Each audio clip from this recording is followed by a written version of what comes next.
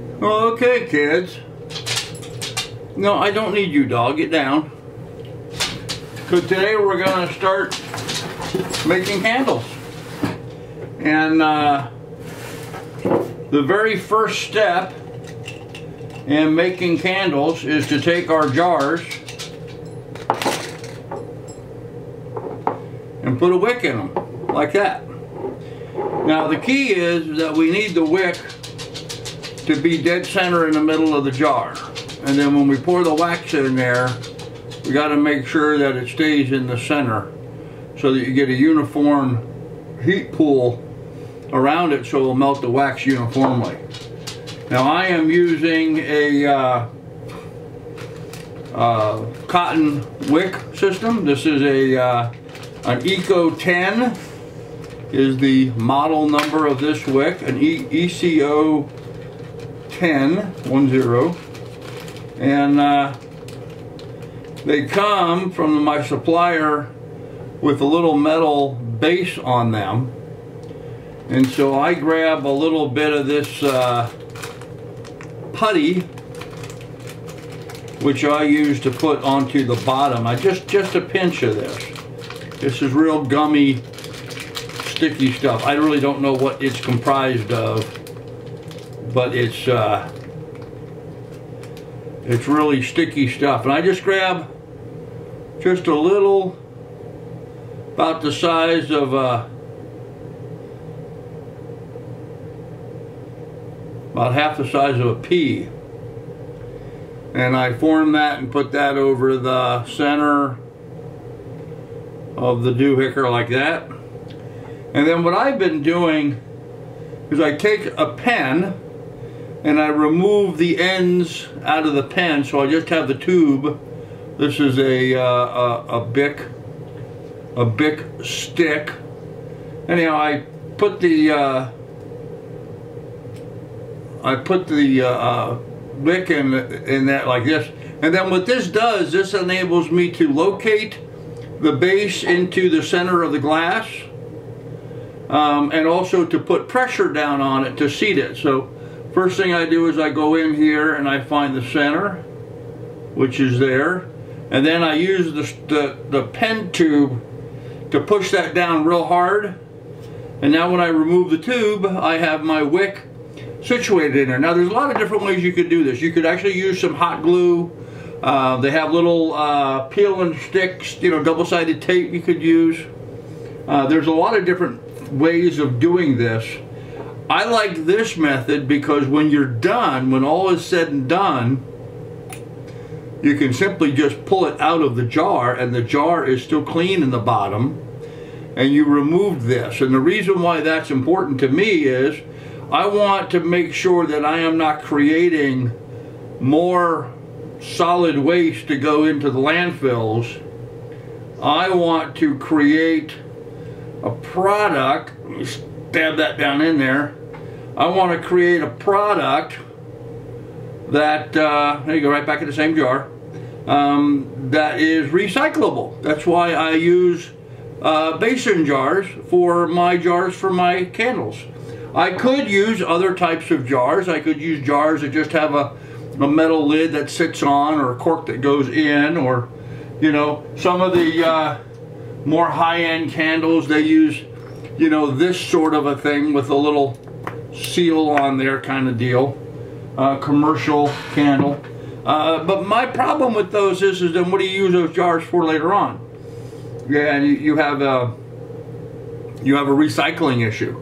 Now the other thing that I've done with these straws is or these pens, is I've drilled a hole through the middle. And the reason for that is then I can take this wick and put it up through that pen and slide that pen down, so when I pour my wax in here, my melted wax, this pen will hold that wick up straight and centered in the jar, so I have a nice clean bend. You see, this one's is set up, put the straw on it. Now I'll tell you, drilling these pens, drilling this hole crosswise through there to put the wick up through, proved to be a bit of a challenge. hard to drill through a round, especially something that small diameter, without the use of like a drill press and a block. So I had a bit of a challenge doing that, but I figured it out. I've had enough experience doing that kind of stuff. So here we just take a jar, do this with you again. We pull the wick out, again an Eco 10. We grab a pinch of this black sticky stuff, black snot, form a little P on the bottom, thread the wick onto a pen tube.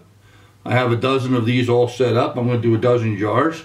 Again, locate that into the bottom of the jar in the center, push down on the straw so it makes good contact, pull the straw up, and then thread the wick through the holes in the middle. And there we are. We're all set and ready to go. There's another jar, all set and ready to go. Now I just got to do that 10 times. So pull the lid off, pull out a wick, itchy nose, got a little, grab a little, see how this stuff is in here? Grab a little more of a pinch on that stuff. Oh, that was probably enough for 2 of them. Put that on there, put that on the bottom, thread the pen onto the wick, use that to center that into the middle of the jar, push down on it, remove the straw, and then carefully thread that wick up through the pen sideways. There we go. Some of them probably should have drilled them out a little bit bigger drill bit, but there you go. That's all set and ready to go. There's another one, all set and ready to go. So let me aim this down so you can see what I'm doing down here, and maybe you'll be able to see this a little easier. So okay, so we take a jar,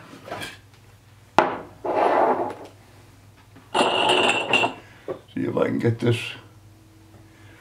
Take a jar, there we go. Pull out a wick. Let me just pull them all out of there. I got 12 wicks, so pull out a wick. Grab a bit of the sticky stuff. I just pinch off just a little bit, and I kind of roll it into a little ball about the size, a little bit smaller than a pea. Put that onto the bottom, just like that. Again, thread the pen up on there. Find the center. Put that into the center, push down hard on the pen. Pull that off. And then it's a matter of threading the wick up through the hole in the side. And there's another one ready to go. Okay.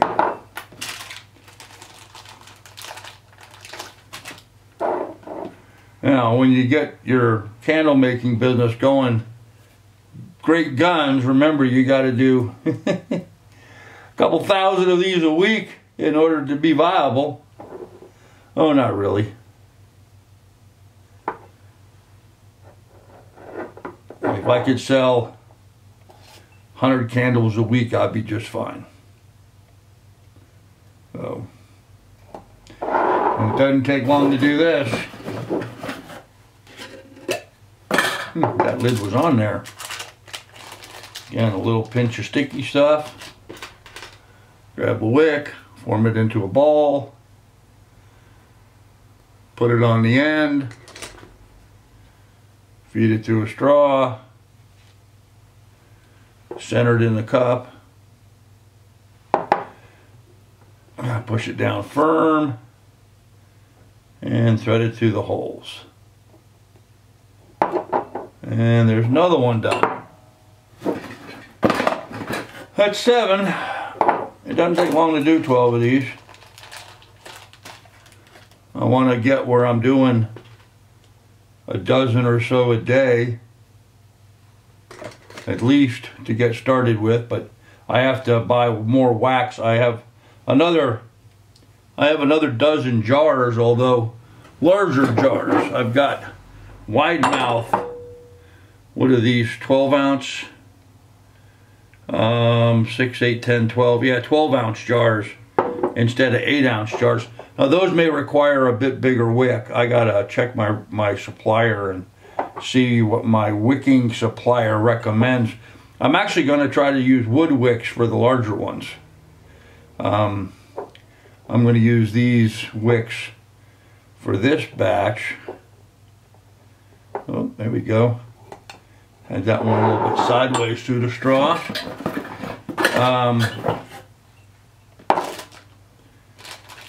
And the wood wicks work exactly the same way, only you don't have to hold them and center them. They kind of, once you stick them in, they're a wood wick. They're firm. They're not floppy like these cotton wicks are. So they don't need to be held in place. They do need to be set in though, and so I'm going to have to develop a different tool for setting them in. Something different than this one. Come on, get in that little hole. Come on.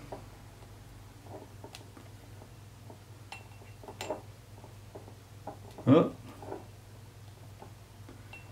Sometimes twisting them seems to help. Helps thread them in. There we go. 3 more.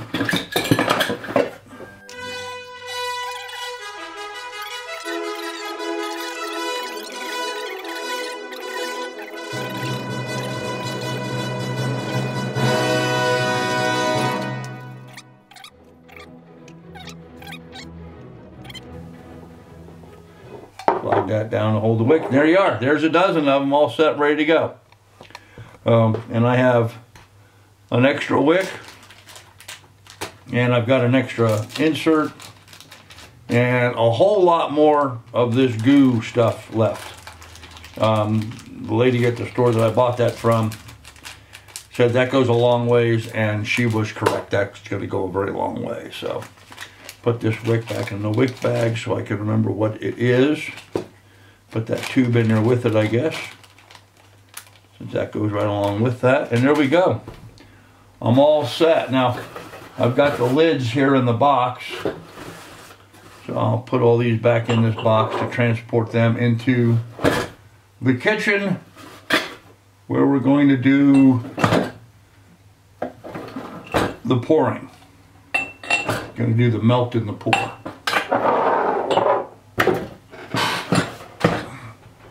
Then I still have to work on developing my labels. I bought my labels. They're here. I just have to. So I bought my labels. They're here. I just got to design them now. I got to design the labels to see what they're going to be. I'm not even sure what I'm going to name the candle business. I'm really in a dilemma over that. I think all of this is going to come under the bailiwick of Grandpa's retirement plan. And so probably going to have something to do with that, with Grandpa's retirement plan. So, but we shall see. We will see. So, all right. Stay tuned for part 2, where I will be melting the wax and pouring it. So thanks for watching, kids. I appreciate you guys watching while I'm getting this candle business going. Please do like, subscribe, and share. And, you know, like I always like to say, be good, be careful, take good care of one another, and we'll see you at the next video. Bye.